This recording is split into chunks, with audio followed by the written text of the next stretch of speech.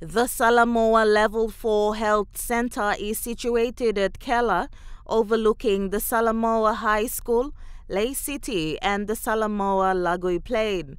The health centre will consist of a morgue, labour ward and operating theatre, with advanced medical services, elevating healthcare accessibility for the people of Salamaua and surrounding areas. As construction continues, the community eagerly anticipates the positive impact this facility will have on the health and well-being of its residents.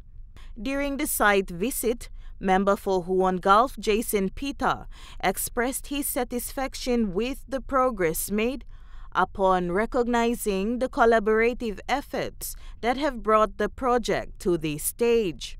He also commended the local villagers for participating in this project. Moreover, he reiterated the government's commitment to supporting the initiatives that contribute to community development, youth empowerment, and the advancement of religious activities. The project is a testament to the commitment of the PNG government to enhance rural healthcare services. It is funded through the Rural Health Services Improvement Program under National Planning.